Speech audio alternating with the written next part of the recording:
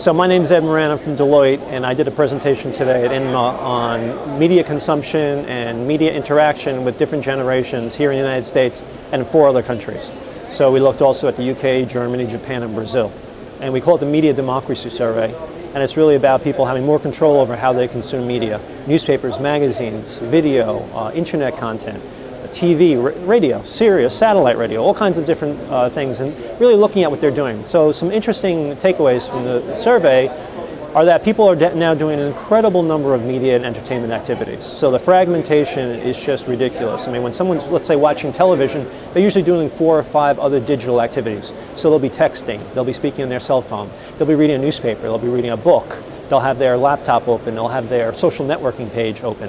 So there's just a tremendous amount of really fragmentation that's taking place. So we wanted to look at, like, why are people doing these things and what's some intelligence we can pull out of it. So one of the key takeaways, first of all, is that the PC has really emerged now as the preeminent entertainment device.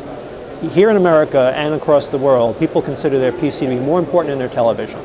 Now, when you ask the younger set, if you ask millennials, right, folks who are, let's say, teenagers, you ask them what's their most important device, they think it's their laptop. But tied with the laptop is their cell phone. All right, so this would have been heresy 5 or 6 years ago to even think that a cell phone could be an entertainment device. It's a 2-inch screen. What can you really do on it?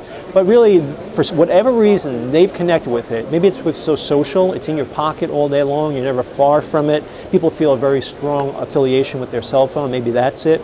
We're going to watch this carefully as they age and see do they still stay close to their cell phone. But the cell phone and the PC have really emerged as the key ways of reaching information and reaching entertainment.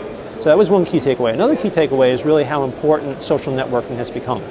So social networking is more than just MySpace or Facebook. Social networking is when you find people that you feel close to in some way. Maybe you like the same content, maybe you like the same show, maybe you are blogging about the same news story, or you're interested in politics.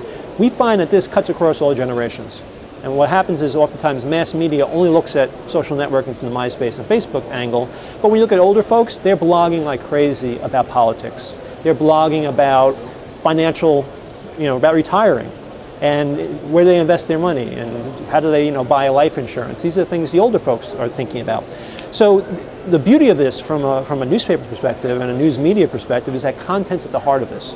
So people aren't just talking about investing, they're talking about an article they read on investing.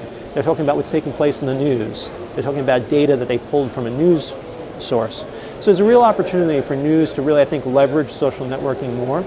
And maybe it's knowing the customer better. Maybe it's doing better product development, knowing the stories that are really resonating, knowing the columnists that are really, really popular, and to be able to go to advertisers with, hey, we really understand your digital customer.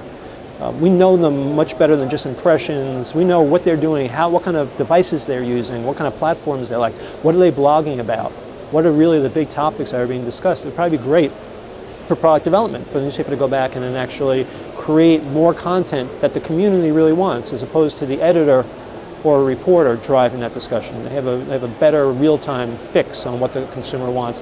And in managing those relationships, especially on a local level, knowing what are people in a neighborhood really interested in, what kind of stores, what kind of products, what are the events that really resonate with them, what's top of mind in terms of concerns. I mean, whenever you know a customer that well, you can turn that into monetization. If not through merchandising to those people, giving more information to an advertiser. So we see that as being really, really big opportunities. That newspapers now, especially with their web properties, are starting to think much more digital and going out to advertisers and saying, we can help you reach this savvy person buying their first apartment, or renting their first apartment, or buying their first car, and delivering those people because they're around auto reviews in someone's newspaper. All right, so I think that newspapers are getting much better. The other side of the question is the advertiser. How do they want to be approached? Do they want an integrated sell? Do they want someone to come to them and say, I've got television for you, I've got newspaper for you, I've got website for you, and I've got mobile phone. That at least my experience has been more and more advertisers getting interested in that cross-platform, already stitched together approach. So if you're just a newspaper going out and saying, I've got a digital consumer you should be getting in front of, my experience has been that's not as persuasive as, and I can also reach that person at all these other points in the day, because as our research showed, That person's on their mobile phone, but they're also watching the TV.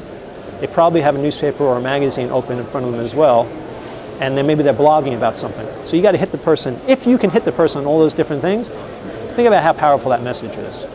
You know, you're in front of that person, you know, with your brand and your content, really in a powerful way, as opposed to when they happen to look at TV, they might see you.